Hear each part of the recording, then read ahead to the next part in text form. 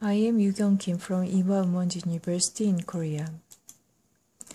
Pleural plaque is the most common asbestos-related pleural pulmonary lesions, so it is considered as a marker of asbestos exposure.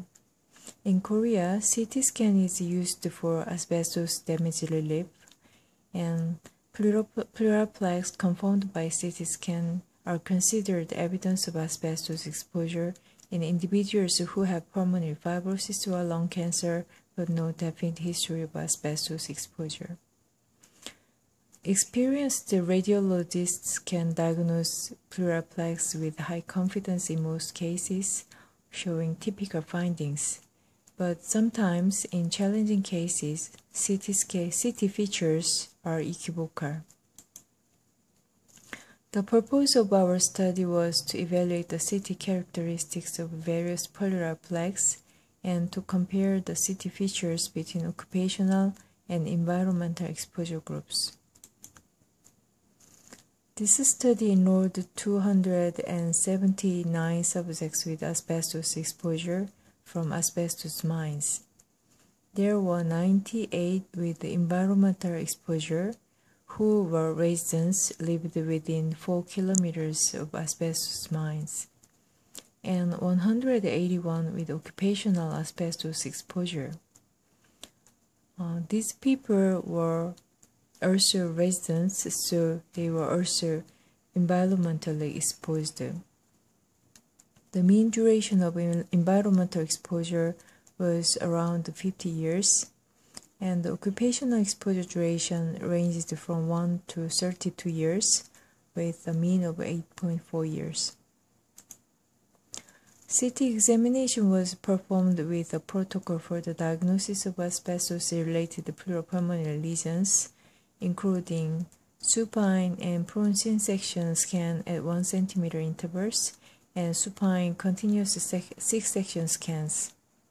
CT images were analyzed by 2 radiologists who have 5 years of experience as CT readers for asbestos-related thoracic disease. Numbers, classification, maximum widths and lengths, and location of a pleural plaque were recorded, and the extent to score of a pleural plaque were measured according to the involvement of the circumference of the chest wall by combining the maximum length of pleural plaques on X-ray image at the mid-thoracic level. Combined pulmonary fibrosis was also evaluated.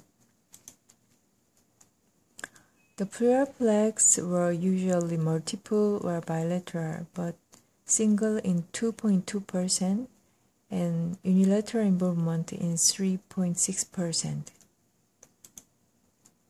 The chest wall was the most common site of pleural plaques, and in ventral side of the chest wall, pleural plaques were significantly more common in upper chest wall, while in dorsal side they were more common in lower chest wall. The diaphragm was the second most common site. They were unilateral or bilateral, and the right diaphragm was more commonly involved than left.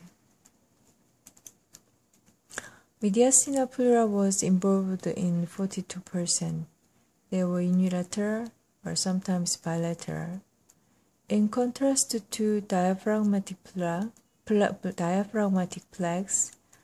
mediastinal pleura was more commonly involved in left side.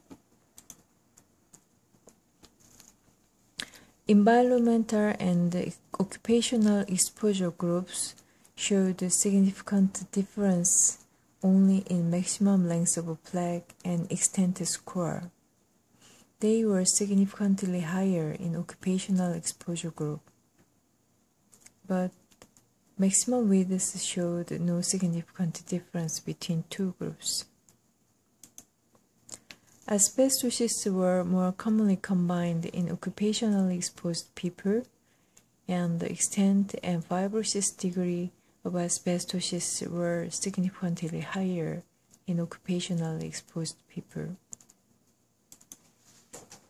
The maximum length and extent of pleural plaques were significantly higher in groups with asbestosis compared to the groups with isolated pleural plaques.